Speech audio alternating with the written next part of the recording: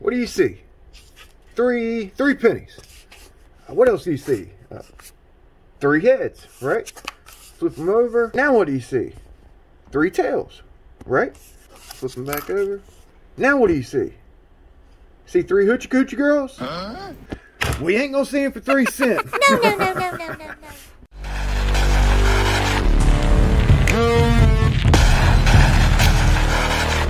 What's going on? Big B here with Ironclad RC. Welcome back to the channel, you guys. A couple of brushless speed controllers here, 40 amp speed controls, a couple of brushless motor, Inrunner, Outrunner. We're going to kind of do a comparison of the two, some benefits of each. We're going to take a closer look at the size comparisons of these 40 amp speed controllers, kind of hook them up to their own receiver. At the same time, run 3S through them, then we'll have run 4S through the Outrunner because it's a 4S capable setup. This is 3S, and we'll just kind of do a comparison type deal. Some of you guys may be looking at some 40 amp speed controllers for some of your smaller projects, not sure which one you want to use. Well, I got you. Stick around, don't blink. Big B here with Ironclad RC, a channel where we tinker, test, and tune everything. Let's get started here. I got a ZTW Shark 40 amp ESC. This is a brushless ESC speed controller, 2 to 4S capable. Water cooled, has the water plate right on top, all sealed up, nice looking ESC. We also have the King 40 amp, water cooled, 2 to 3S capable, 4S capable, 3S capable. It's got the water cooling plate, lines, basically the same design, just a smaller package with the King. This one takes a little bit more voltage. This one's a little bit more lightweight. I got the XTeam 2440 brushless Inrunner motor, 4500 kV with a water jacket. You can buy this combo on eBay. I will include the link. And I also have this Outrunner motor. Oh, shit. This is a 2835 4000 kV air-cooled brushless motor, water-cooled, air-cooled. That's going to be hooked up. That's a 4S capable motor. It's going to be run with the Shark 40 amp on 4S. This is a 3S capable motor, which will be run with the King. Now I will include the links for these two. This is not a combo. This is something I kind of put together, but I'll include the links as well. Let's spool up the Outrunner motor, see what it sounds like, and then we'll spool up the Inrunner motor. We'll kind of feel for heat. We'll also kind of just listen for the torque, how long it takes for it to get up to max RPMs, and yeah, just kind of do a comparison. All right, so I'm going to give it trigger. Full throttle. Let's go full throttle real quick. Alright, so that sounds good. That's a nice sounding motor. And I feel a lot of breeze, a lot of like airflow coming off these fans off the back of this motor. Let's listen to the Inrunner. Wow, that's a big difference in sound. This has like a high-pitched buzz sound. That one has like a low sound. Alright, now let's go full straight off the bat. So it actually sounds like it's like got up to max RPMs faster than the Outrunner motor. Let's do it again. Linear throttle. Blip. Alright, now let's do the Outrunner. Let's do a linear throttle. This sounds like it's spinning more RPMs, which it probably is. It's maxed out on its maximum threshold with 3S. This is only rated for 4S, so we're not maxing this motor out. I got a 4S Venom Fly. Let's hook it up to this 40 amp ESC. It's rated for 4S. So, all right, now we'll see. This one's maxed out, and now this one's maxed out with its voltage. Let's see how they sound now in comparison. Alright, let's go Outrunner. Oh, shit. Oh, that rigger's gonna fly with this motor now. Oh, that's the first time I've heard it on 4S. Listen to it.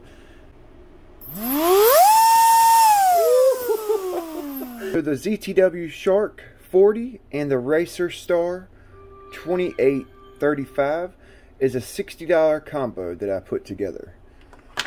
The Sea King 40 with the cooling jacket and brushless motor is a $50 combo.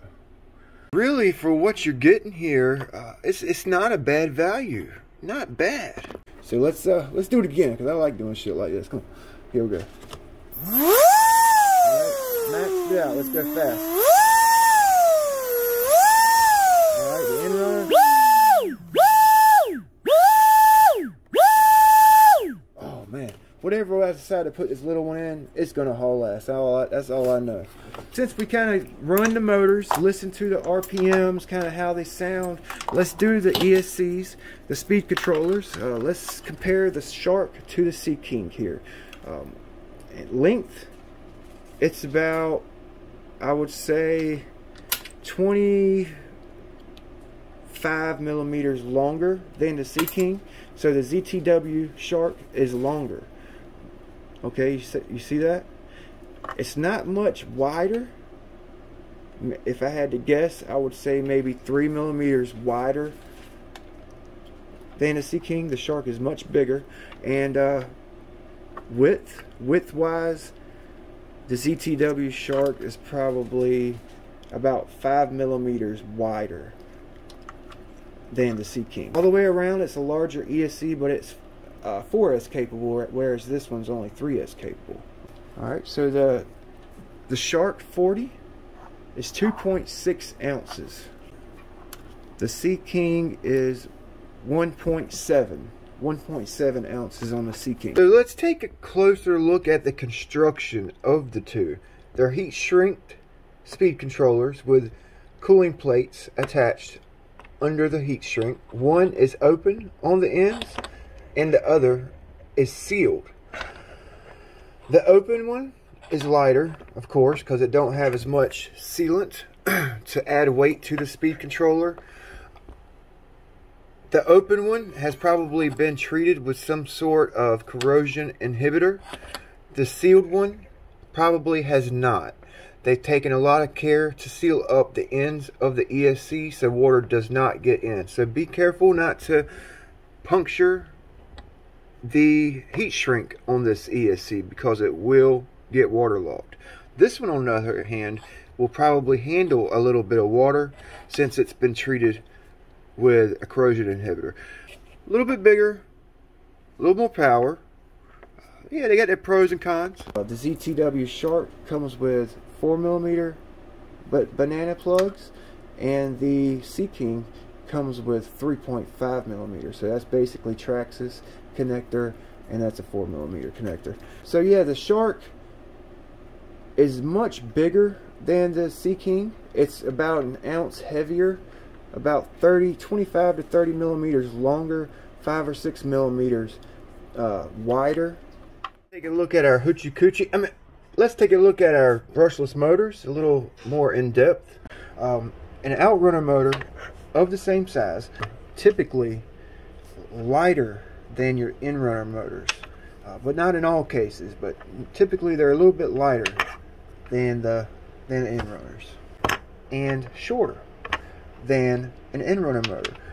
The Outrunner motor is going to give you a little bit more torque than the Inrunner. The Inrunner is going to give you a little bit more RPM, higher RPM. An Inrunner motor you can add fins to, and cooling jackets, making it a little bit easier to cool than an Outrunner motor.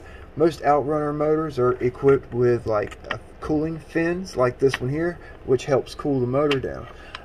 Boat guys, they use like cooling mounts, a motor plate that actually the motor bolts right onto the cooling plate, and it is the motor mount to help cool the motor down in like tight consolidated places where there's no airflow.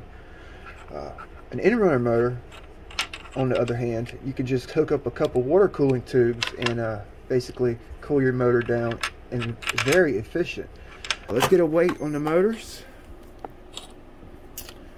This 4500 kV XTeam weighs 2.7 ounces.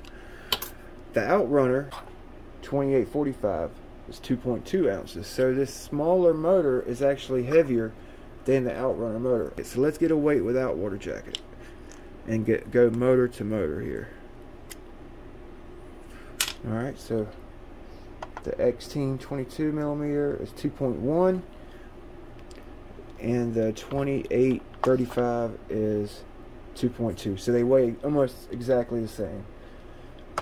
22 and a 28.